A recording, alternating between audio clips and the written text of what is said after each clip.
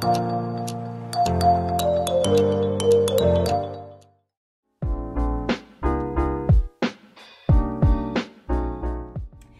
I'm Dr. Basrin, and today I want to talk to you about breast cancer. Did you know that breast cancer accounts for 25% of cancers diagnosed in 2021 in Canada? And 13% of cancer-related deaths are from breast cancer itself. So this is a really important topic, and hopefully I can teach some tips and tricks on how to know your body better and help you catch early diagnoses of cancer. So let's talk about breast cancer screening first. Screening is for women who don't have any symptoms of any abnormalities that they're seeing. It also means that you don't have a personal history of breast cancer and possible lack of a family history of breast cancer as well. So as per the Ontario breast screening guidelines, women between age 50 and 74 should have a mammogram every 2 years. But this doesn't apply if you're in a high risk category. So speak to your family doctor which category you belong to. Next, I want to talk about screening at home and knowing your body.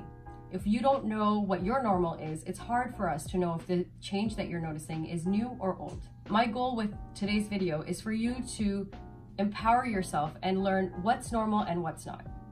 So the way I want to talk about it is look, feel, and monitor. So after a shower, I want you to go look at a mirror and look at how your breasts look like. Some women have a bit of asymmetry, and that's natural and it's completely fine.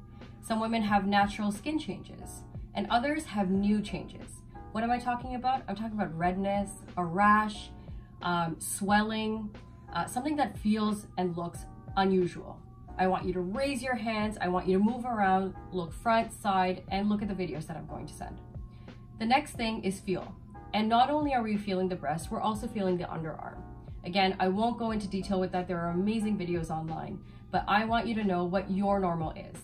It is normal for women to have some densities here and there in your breasts, but what I want you to also do is the third one, monitor. Sometimes as we go through our menstrual cycles and other hormonal changes, you get lumps here and there that come and go. Anything that comes and goes is a good sign. Anything that has pain is usually not cancerous, however, should be assessed anyways. But really, the lumps we're talking about are hard, irregular lumps, whether they're moving or not. Feel them, monitor them, if they're changing or if they're just not going away. It's always worthwhile to see your family doctor or a walk-in clinic doctor, whatever may be easily accessible to you.